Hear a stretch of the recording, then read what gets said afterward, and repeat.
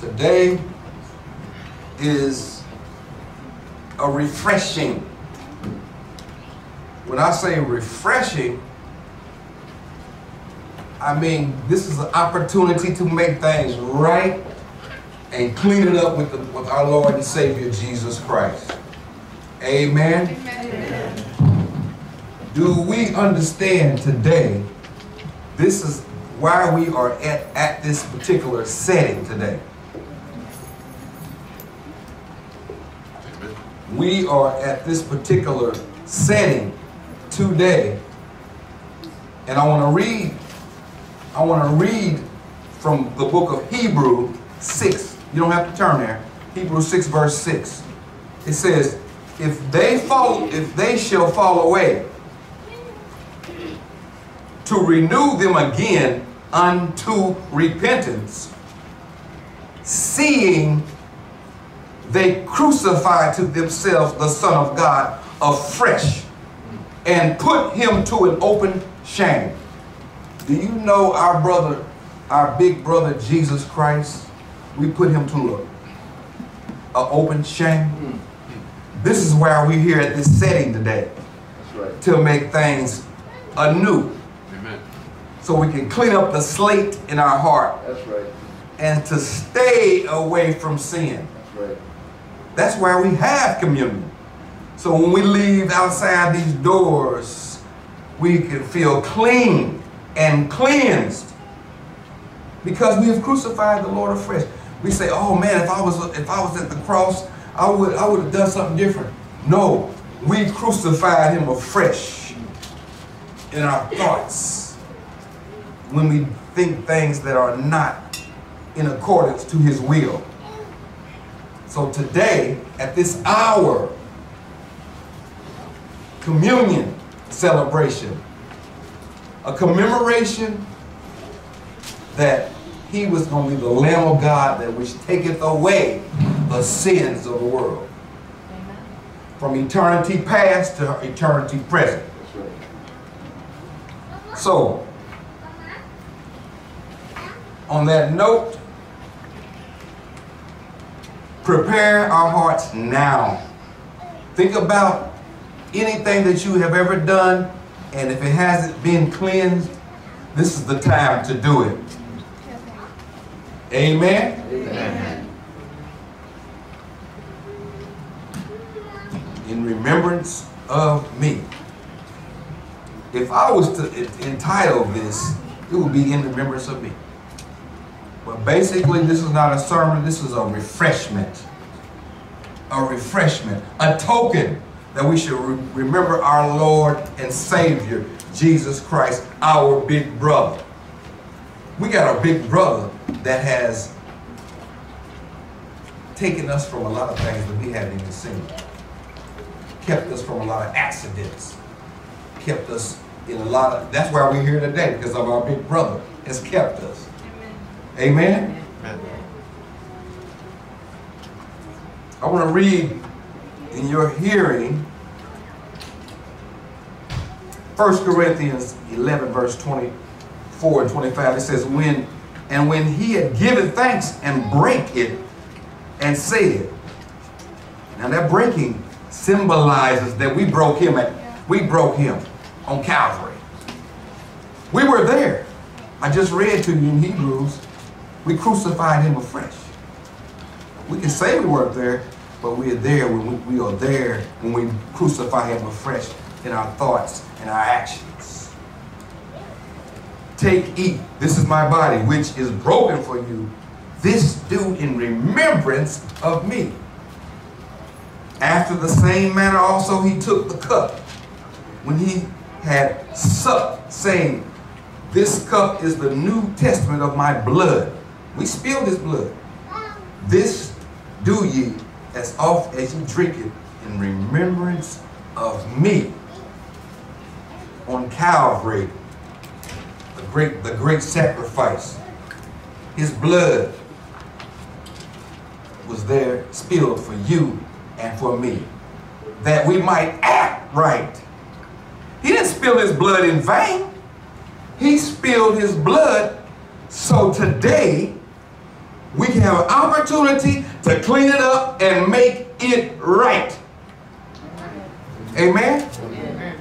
This is from the littlest one to the biggest one. Especially when you're at the age of accountability. And at the Jewish economy, the 12-year-olds are considered accountable. So they don't listen playing dumb no more. It's when we're at the age of accountability.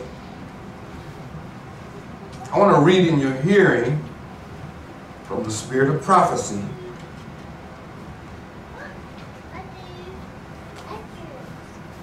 It says, he who beholds the Savior's matchless love will be elevated in thought, purified in heart, transferred in character. He will go forth to be a light to the world, to reflect in some degree this mysterious love. The more we contemplate the cross of Christ,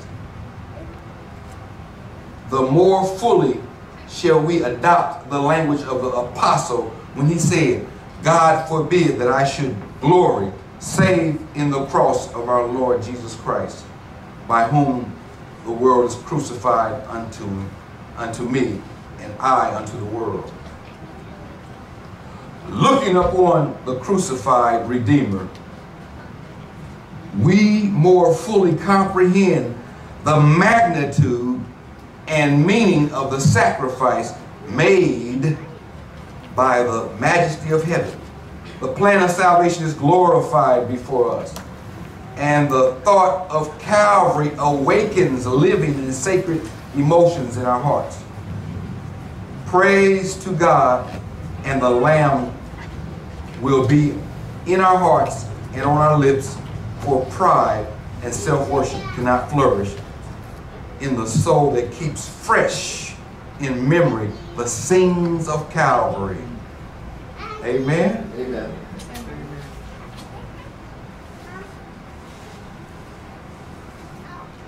The prophetess said we should study at least an hour a day. That will keep us from a lot of sin, wouldn't it? If we reflect at least an hour. He asked the disciples that were sleeping in the boat, can't you just, not in the boat, but in Gethsemane, can you all just, he basically said in layman's terms, can you all stay awake?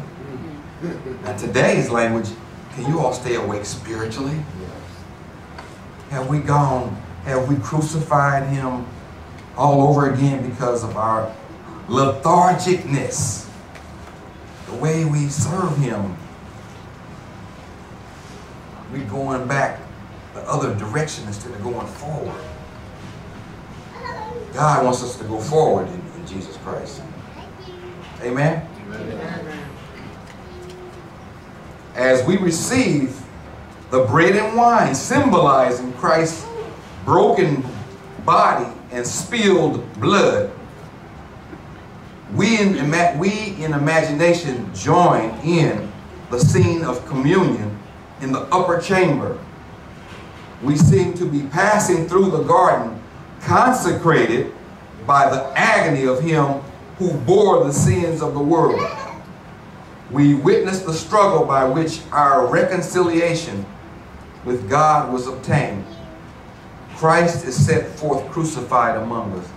Now pretty soon, folks, the Bible says all that live godly in Christ Jesus will suffer persecution.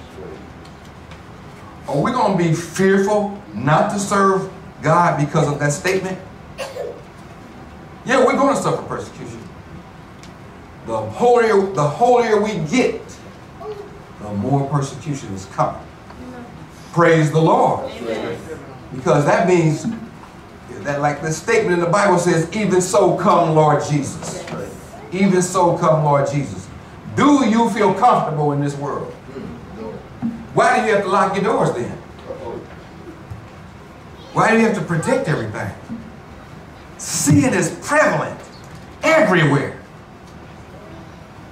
So as we partake of this communion today, the little crackers, the bread, when we chew it, just think about what we did. We crucified him because we were there. We crucified him afresh when our thoughts, if our thoughts are not in accordance with him. And that wine, that's the blood that we spilled on Calvary. That blood that spilled on Calvary reached out and flowed out to the world so we could be saved. And you know, like I said, it's not a sermon. It's a token, a commemoration.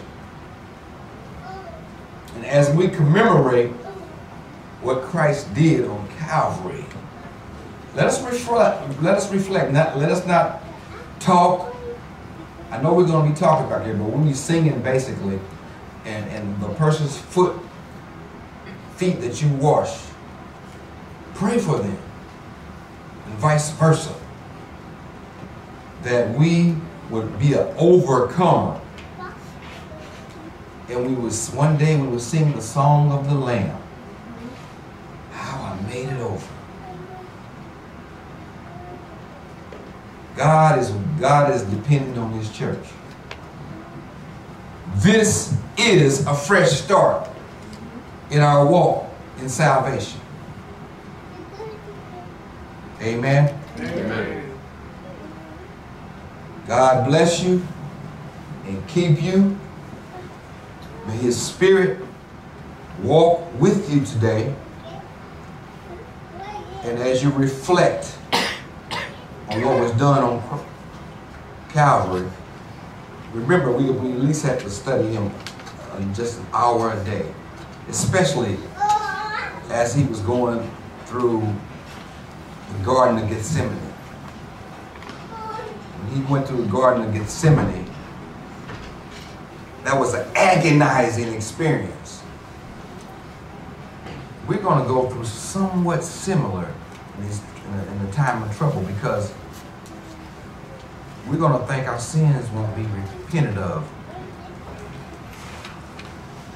because it's going to be brought back to our minds. Satan's going to make sure he brings back stuff to our mind, and we're going to be repenting over and over. But as long as you've been sealed, we know the Lord has our back.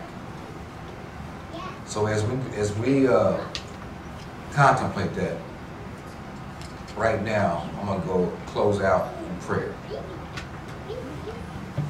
Eternal God, our Father, we ask, oh God, that as you give us this fresh touch,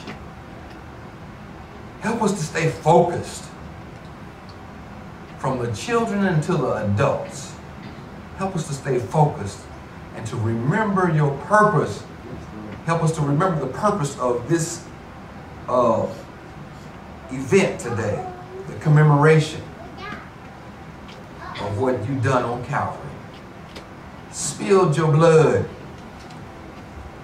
trickled out to the world that we might be saved. Thank you, dear Lord, for hearing and answering our prayer. Keep us in the hollow of your hand. Help us to be a fit vessel. And help us to, when we socialize in our daily in our daily interactions with people, that we would not be afraid, but help us to be bold and to speak of our Lord and Savior, Jesus Christ. Christ, him crucified and risen again, is our prayer in Jesus' name. Amen.